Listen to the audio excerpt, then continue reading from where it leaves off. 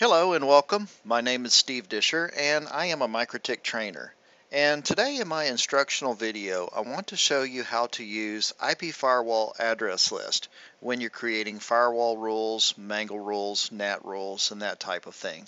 So the purpose of IP Firewall Address List is to greatly speed up the amount of time that it takes for you to create configurations, but also to improve the efficiency of the router. So we're going to look at Winbox now and launch a Winbox session and log into a router that we have here in our lab. We're going to be working in IP Firewall in the filter rules, and we'll begin by creating a very simple rule on the input chain. And this rule says that if traffic is coming from 192.168.1.0/24, we're going to accept that traffic. So it's a very simplistic rule. It doesn't really accomplish much, but it just gives us an idea of what a rule looks like if we do not use address list. So in this case, we're restricting this rule to any traffic that's coming from this Class C subnet. Now, if we wanted to create other rules that were similar to this rule, we could copy the rule and save it, copy it again, and save it, and so on. And in the process, we've created 3 different rules. We can create the same configuration by using only one rule in something called the address list. So we'll do that now. We'll go ahead and we will get rid of 2 of the rules that we created. And we'll make some changes to this very first rule. So instead of specifying the source address here on the General tab, we'll get rid of that, apply it, go over to the Advanced tab, and on the source address list, we'll type in the name of an address list that we may not have even created yet.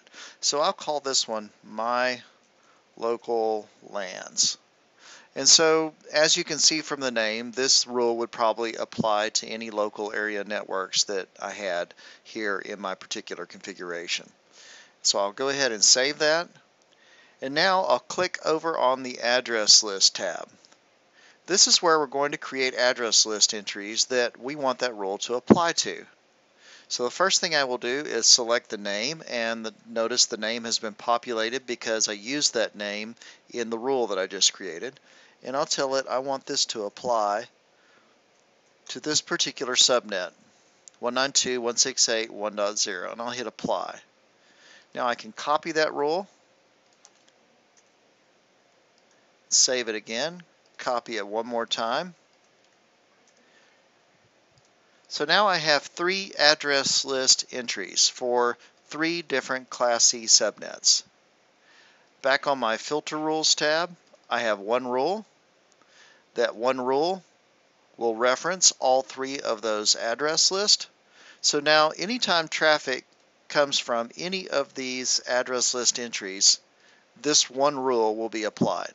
So as you can see from the router's perspective, it's much less intense for the router to process one rule than it is for it to process 3 rules, or 300 or 3,000, depending on what it is that you're using this particular function for.